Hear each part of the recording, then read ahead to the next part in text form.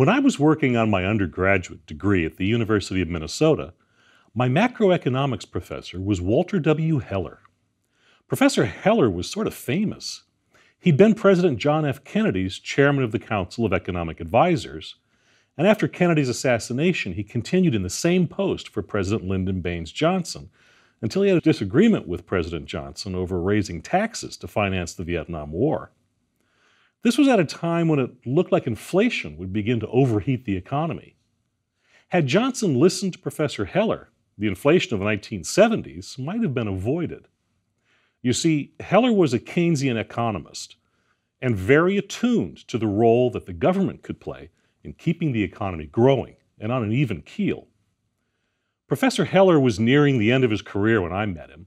He retired just a few years after I graduated. His course was rigorous, and he was a demanding teacher. But he was also a very nice man. At least he was nice to a young undergraduate like me, who asked questions that, when I look back on them, were not very sophisticated. Professor Heller possessed a great command of the economic theories of John Maynard Keynes, which, in the heady days of the 1960s, were all the rage. Leaders and policymakers like Heller and JFK had little doubt that government intervention and Keynesian economics could correct the economic problems the country faced. Arguments between the Keynesians and the anti-Keynesians have persisted ever since and shape much of the macroeconomic debate even today. But it was in an article that Professor Heller wrote when I was a student that had the greatest influence on me becoming an economic historian. In 1980, Heller published a short essay entitled, "Can There Be Another Crash?" In it, he looked back at the Great Depression. In reviewing the causes of the Depression and comparing it with the economic situation of the late 1970s, he concluded that it was unlikely that a crash would ever happen again. So he was mostly wrong. And as a historian, I now cringe when scholars attempt to predict the future based on an appeal to historical events. But at the time, I was struck by the fact that Professor Heller was taking a historical perspective on the study of economics, that he was interested in looking to the past to explain how we've gotten to where we are today. And that is something that historians are very much interested in exploring. So I gravitated to history in my studies, and particularly to economic history. After graduating, I went to work in business for several years. I worked for a printing company. This was at a time when desktop publishing was taking off, and the printing industry, especially quick printing, was booming.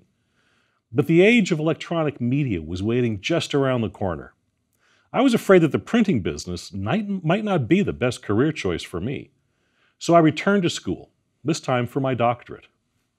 Since I had always been interested in economic history, and people like Walter Heller had shown me what a fascinating topic it could be, I chose that as my field. Actually, my greatest interest was in the early modern period, roughly from 1500 to 1800. I studied foreign merchant communities and world trade before industrialization. Toward the end of that period in history, an individual who would have a profound effect on how we think about the economy today and about economic history wrote a very long and very influential treatise that presented the way he thought the economy worked. The treatise was published in 1776, a watershed year. It was the year of the American independence, and it was the year that the Scottish Enlightenment thinker Adam Smith came to the public's attention as the author of the seminal work, An Inquiry into the Nature and Causes of the Wealth of Nations. Smith's book outlined what he thought were the principles of economic behavior. He described an invisible hand that guided human behavior for the common good. Underlying his book, however, is the recurring theme of self-interest. Smith wrote, "It is not from the benevolence of the butcher, the brewer, or the baker that we expect our dinner, but from their regard to their own interest." Smith was not the only early thinker to write about how the economy works, but he's certainly the best known. Most people today, including most economists, think that Smith was identifying some of the universal truths or overarching laws about human economic behavior. One of Smith's universal laws was that man is basically a calculating, self-interested being. He implied that as individuals, we hold little regard for the community, and therefore that markets are mankind's best hope for channeling behaviors for the good of all society. This belief largely stemmed from assumptions that Smith and modern economists make about the way people behave. Indeed, many scholars suggest that free markets and other modern economic concepts already operated in the very distant past. Historians, on the other hand, question the value of posing universal laws of human behavior, and question even their existence. For the economic historian, explanation is the overriding concern. Rather than tying ourselves to abstract laws or confining human nature to straitjackets of self-interest, historians prefer to dig into the sources. We want to see how things work in practice in order to come to a better understanding of why people act the way they do. In a general sense, economic history concerns itself with the ways that mankind has structured his environment in the past in order to provide food, shelter, and clothing. In other words, we're interested in examining the process through which society provides for its material well-being. Now, let's face it, this doesn't sound too terribly stimulating compared to some other historical topics like politics and power, glory and warfare, faith and ideology. At the same time, the basic economic worries of finding food and providing for one's welfare are so much part of human existence that economic history is the study of power, glory, and ideology. I'm reminded of the slogan, "It's the economy, stupid," coined by President Clinton's presidential campaign advisor James Carville in the 1990s when he tried to keep staffers on message. It would not be off-mark to state quite boldly that the study of economic history is the study of human survival. The implication is that we will need to take account of all human characteristics and how these characteristics shape our behaviors. In economic history, we concern ourselves with the interplay between economic and social, political, and cultural behaviors.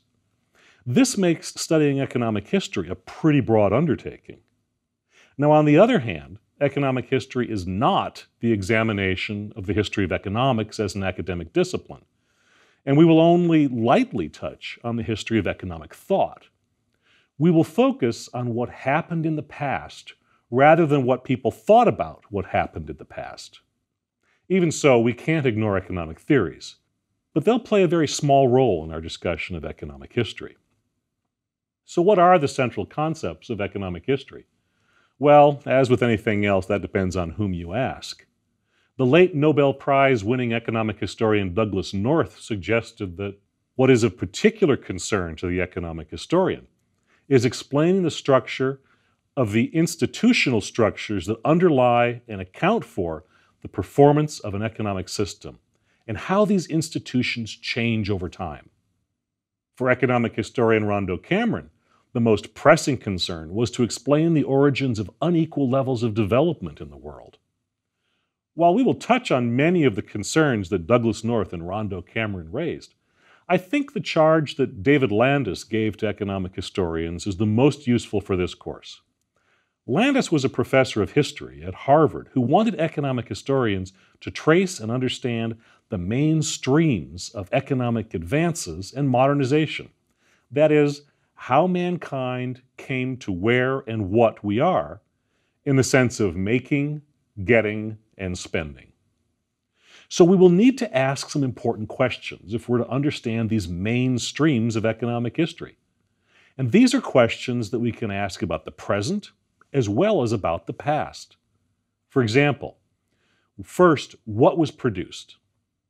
Even the most primitive societies had to grapple with this question. Primitive societies might think of it in terms of what they could hunt, what they would plant. When I was growing up, that was a question that my family asked each spring when it came time to plant our vegetable garden. And it's a question I ask my family even today when we plant our garden. And I will tell you that I keep planting turnips that nobody wants to eat simply because my dad always planted them.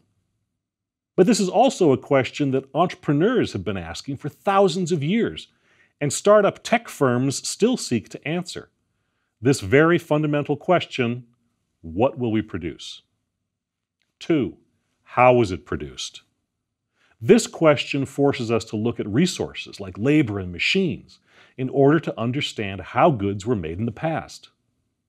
Looking at the changes that were made to how things were produced helps us to understand how we got to where we are today. And it's a question that businesses also still ask: how will we produce it? And 3, how did what was produced get distributed? This question can be asked of the family, of the community, and at the regional, national, and international levels. Thinking again about my dad's garden, the question was always how to get rid of or distribute the overabundance of zucchini squash we invariably were left with each summer.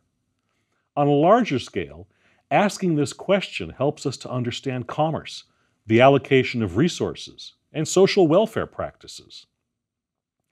Now, some of these seem to be pretty simple questions, and many economic historians have posed them over the years, but they're anything but easy to answer.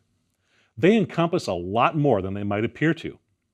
These 3 questions lead to discussions of prices, resource allocation, production methods, technological development, labor, supply and demand, and the list goes on. The questions also point to issues that economists and economic historians alike address, while doing so in very different ways. Economists, for instance, practice something that few historians are comfortable with doing. They look to the future and try to predict what will happen and could influence decision-making. This is the kind of economist Walter Heller was until toward the end of his career, when he began to see the benefit of taking a historical perspective. Historians, and this includes economic historians, are oriented toward the past. So we don't try to predict the future, nor do we try to offer advice on how to fix the economy. Our attempts at influence, when they occur, tend to be more cautious. Historians and economists also approach questions from different methodological perspectives. Economists tend to try to isolate the so-called independent variable in order to identify regularities that might predict human behavior. But to us historians, again, including most economic historians, this notion of isolating variables is not attainable.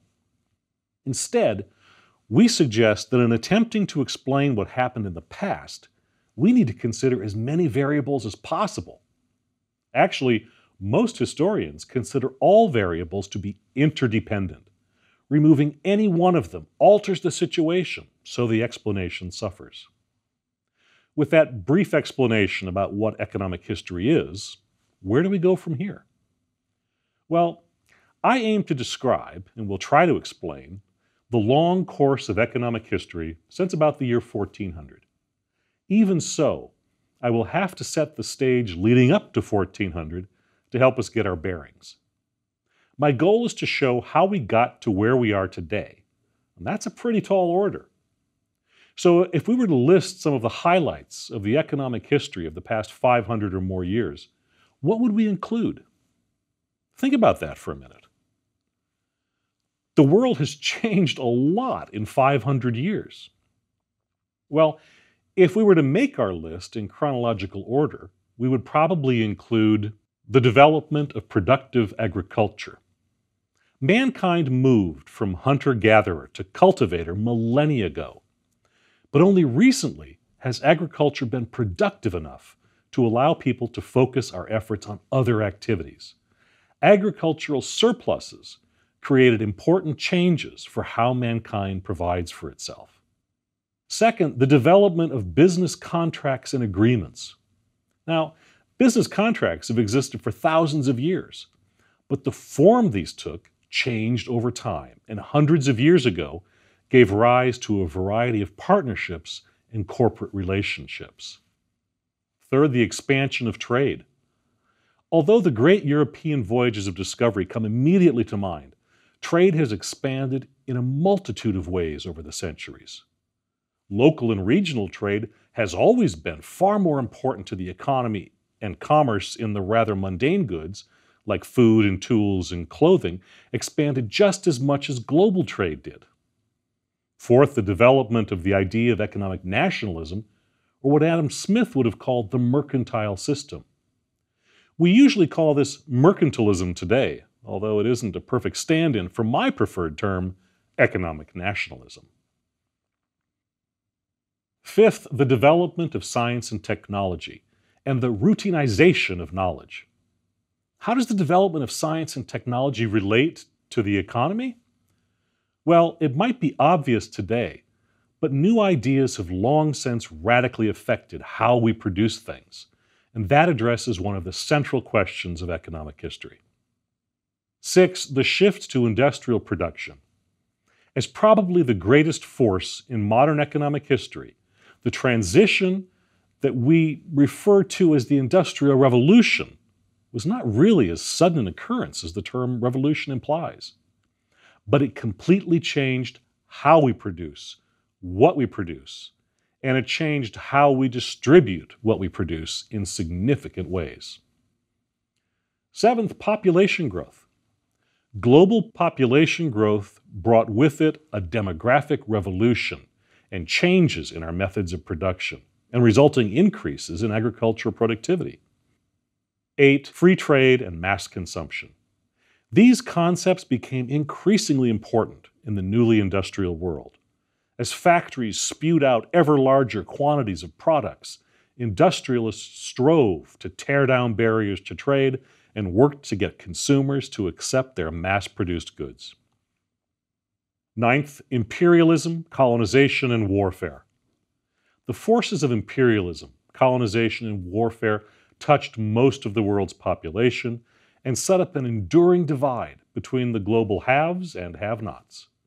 The result was social tension and outright violence as the so-called rich societies sought to exploit the poor. And finally, economic growth and development. The struggle between the haves and the have-nots led, in more recent years, to attempts to spread some of the wealth around the world. Programs intended to affect economic development and to help stimulate economies to grow inform much of our recent economic history. So we have quite a list, and even that's just a beginning. I intend to address each of these topics and much more in this course. One recurring theme that will thread its way through every one of these topics is the concept of capitalism.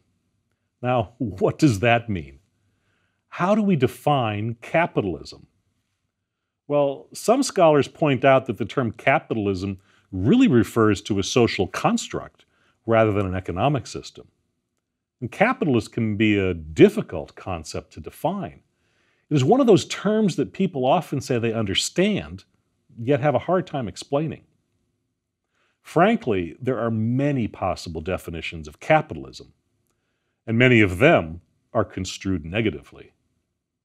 Defining capitalism is even harder when we try to apply the term to the past, to a very different set of circumstances and social and economic contexts from our own world. The word itself is rather new.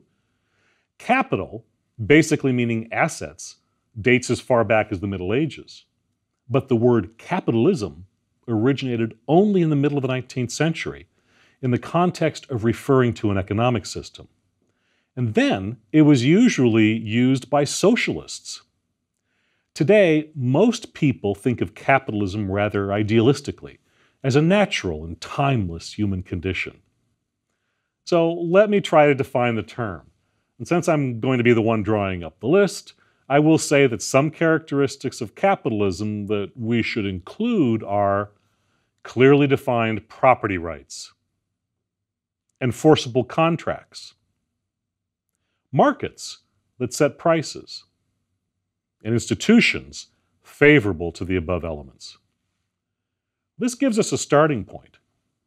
So capitalism could be defined as an economic system in which rational private property rights and enforceable contracts provide for the efficient functioning of markets that generate price signals and for which favorable institutions exist to create incentives for participation in the system. In this general statement, private property rights refers to the ownership, control, and exchange of a resource or a good, and enforceable contracts are to minimize costs and disputes. Now, I suppose this is quite a mouthful, and many scholars will nitpick parts of it. But that's capitalism in a nutshell. The problem is that this conceptualization represents more of an ideal as a way of thinking about the economy than it is a description of reality at any point in the past. It also does not describe economic relations during most of human history, in most parts of the world. Aspects of it can be found in most historical periods, but rarely does the capitalist system seem to have been functioning fully the way I just described it. For example, in the Middle Ages, real property, which under my definition we would consider as a resource, could not be bought or sold the way it is today. If you could go back in time and ask a medieval peasant who owned the farm that he worked on, you might get a blank stare. That's because the idea of ownership was very different than it is today. So we will try to avoid grappling with capitalism as an abstract concept, except in passing in the lectures that follow, and instead focus on the markers of its development along the way. Another concept we will pay close attention to is the role of institutions in economic history.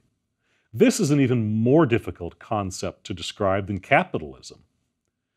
At its core, the study of institutions, which I'll call the rules of the game for a moment, to distinguish the term from the way it's used in the sense of an organization or an edifice.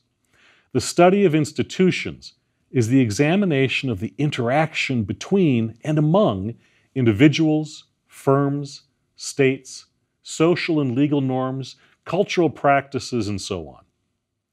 You will recognize that institutions change over time. The rules that govern much of human behavior, things like social and legal norms, for example, tend not to be fixed and constant. Rather, they can change dramatically. In turn, such changes can produce great confusion among historical actors when they're thrust into situations that put them into contact with new and unfamiliar institutional arrangements. For example, when parties from very different cultures come together to engage in trade, certain misunderstandings and miscues are likely to occur until each party adjusts to the new institutional arrangements. It is also true that when we look to the past, we attempt to interpret actions and attitudes of history into a contemporary institutional framework. We need to be careful not to assume that historical actors were operating under the same preconceived notions that we are.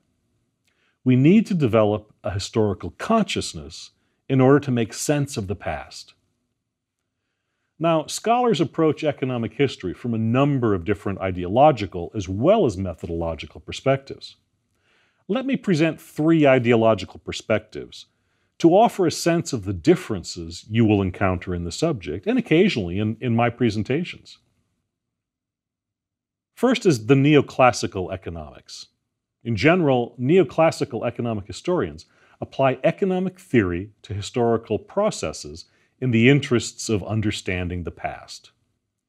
This approach follows in the tradition of Adam Smith and holds in high regard the study of price theory, utility and profit maximization, and the presence of rational economic actors. One drawback of neoclassical economics, as it applies to the distant past, is that it often struggles with the so-called free rider problem, which refers to those who benefit from something without paying for it.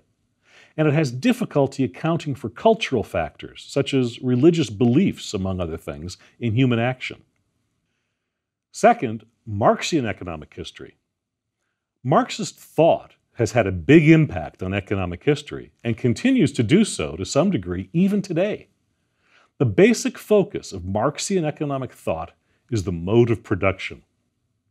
The Marxist historian views every historical period as having its own identity, shaped by the ways in which the means of production are owned and by how people relate to one another in the process of production and by the material forces of production. In this view, all of the modes of production, meaning the institutions that govern production, have built-in contradictions that must be resolved through some kind of struggle. So, to the Marxist, the driving force of human history is the struggle of one class with another. Third, world systems theory. While not a theory of economics per se, world systems analysis has had an important role to play in economic history. Rather than viewing the nation state as the most important focus of historical analysis, world systems theory seeks to substitute a regional or interregional approach. World systems theory also rejects the notion that Marxists and most neoclassicists alike commonly hold, which is that there is only a single path to economic development for most countries and regions. Now, in this course, I have purposefully chosen to approach certain topics from perspectives such as these when it seems warranted. But in general, my approach is as much descriptive as it is explanatory. So again, where do we begin? This is a more difficult question than it might seem. We could start in the very distant past and examine the shift of men and women from hunting and gathering to their first attempts at cultivation. Or we might begin when people first started using coins to represent value. Or we might begin with the first long-distance commercial trade in the times of the ancient classical empires. But to understand the world we live in today, I think we must begin by focusing on Europe. Now, I admit that economic history has suffered from a significant amount of Eurocentrism. That refers to a point of view that is distinctly a European perspective. And you will notice a fair amount of Eurocentrism in some of the stories in history that follow. But this will not be to the exclusion of our voyages to other corners of the globe. And our focus, to the extent that it falls in Europe, reflects the fact that the world economy has for so long been so dominated by Western, meaning European, ideas and ideals. So it can be difficult to get past this rather parochial viewpoint, but we will. In the distant past, Europe's economy was rather insignificant compared to the economies of the great empires of Asia, like India and China. Still, in our modern world, the economic system and institutions that developed in Europe over the past 500 years or so are the ones that have taken hold. So if we're going to try to find out how the world economy got to the point where it is today, I think it makes sense to focus on Europe. And I think it makes the most sense to begin in medieval Europe sometime after the breakdown of the Roman Empire. I choose the end of the medieval period to begin discussing world economic history because life was not only very different from what even Adam Smith experienced, but people acted and thought in ways that were very different from what Smith described in his own time, not to mention what we experience in the world today. The French economic historian Fernand Braudel summed up this shift in thinking over the centuries when writing about vagrancy. He wrote, "In the 16th century, the beggar or vagrant would be fed and cared for before he was sent away. In the 17th century, he had his head shaved. Later on, he was whipped, and the end of the century saw the last word in repression. He was turned into a convict." This was Europe. So it is in medieval Europe that we begin to see not only significant changes in the way people thought, but also the first baby steps toward what we might consider a more modern economy. Where will we end? Well, we will progress through several centuries of history and end, well, at the end, with a discussion of today's increasingly globalized world. My hope is that at the end, you will have a good understanding of the major currents of economic history.